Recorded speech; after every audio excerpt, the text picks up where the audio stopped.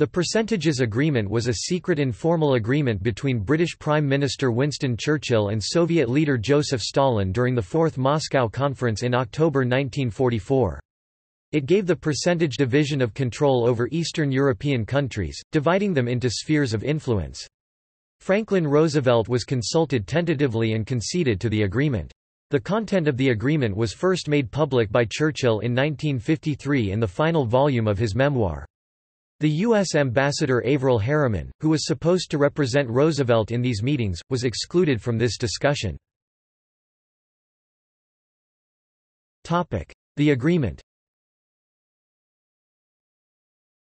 Winston Churchill, not Stalin, proposed the agreement, under which the UK and USSR agreed to divide Europe into spheres of influence, with one country having «predominance» in one sphere, and the other country having «predominance» in another sphere. According to Churchill's account of the incident, Churchill suggested that the Soviet Union should have 90% influence in Romania and 75% in Bulgaria, the United Kingdom should have 90% in Greece, and they should have 50% each in Hungary and Yugoslavia. Churchill wrote it on a piece of paper which he pushed across to Stalin, who ticked it off and passed it back. The result of these discussions was that the percentages of Soviet influence in Bulgaria and, more significantly, Hungary were amended to 80%. Churchill called it a «naughty document». Some historians, including Gabriel Kolko and Geoffrey Roberts, believe that the importance of the agreement is overrated. Kolko writes, "There is little significance to the memorable and dramatic passage in Churchill's autobiography recalling how he and Stalin divided Eastern Europe. Stalin's tick, translated into real words, indicated nothing whatsoever. The very next day Churchill sent Stalin a draft of the discussion, and the Russian carefully struck out phrases implying the creation of spheres of influence, a fact Churchill excluded from his memoirs.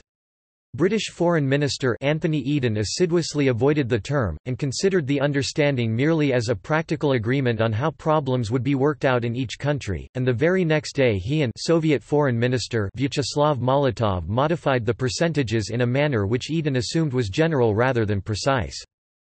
Henry Butterfield Ryan writes, that Eden and Molotov haggled over these quantities as though they were bargaining over a rug in a bazaar, with Molotov trying, eventually successfully, to trim Britain's figures. Most historians consider the agreement to be deeply significant, however. In the Cambridge History of the Cold War, Norman Naimark writes that together with the Yalta and Potsdam agreements, the notorious percentages agreement between Joseph Stalin and Winston Churchill confirmed that Eastern Europe, initially at least, would lie within the sphere of influence of the Soviet Union."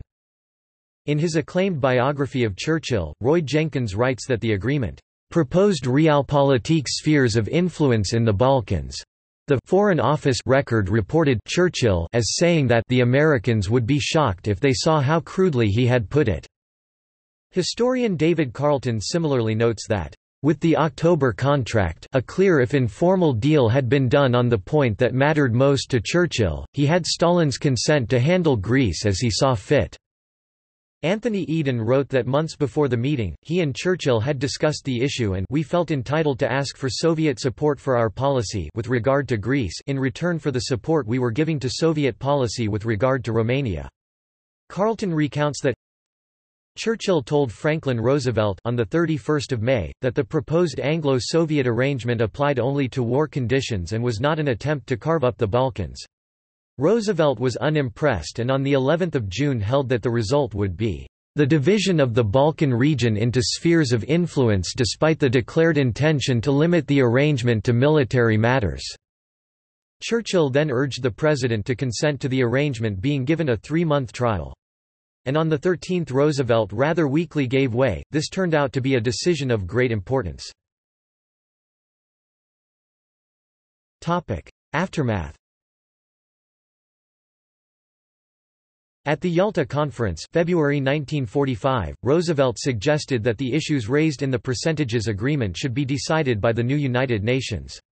Stalin was dismayed because he wanted a Soviet sphere of influence in East Europe. According to Melvin Leffler, Churchill sought to renege on the percentages agreement as the World War ended and Greece was secured. This was especially the case as Churchill and Roosevelt kept such severe discretion around the agreement that their successors in office were not aware of it. Stalin, meanwhile, initially believed the secret agreement was more important than the public deal at Yalta, leading to his perception of betrayal and a growing urgency to secure friendly governments on the USSR's border. In a 1956 interview with C. L. Sulzberger, Churchill said, "Stalin never broke his word to me.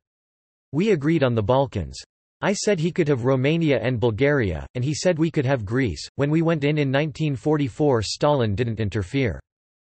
All the countries became people's republics under communist control with the exception of Greece, where the communists lost the Greek Civil War, but Greece became a republic in 1973. See also: Anglo-Soviet Treaty of 1942, Anglo-Soviet invasion of Iran. References. Further reading. External links. The Division of Europe, according to Winston Churchill and Joseph Stalin 1944, scan of the napkin in question. Geoffrey Roberts, Beware Greek Gifts, the Churchill-Stalin Percentages Agreement of October 1944. Excerpt from the book Stalin.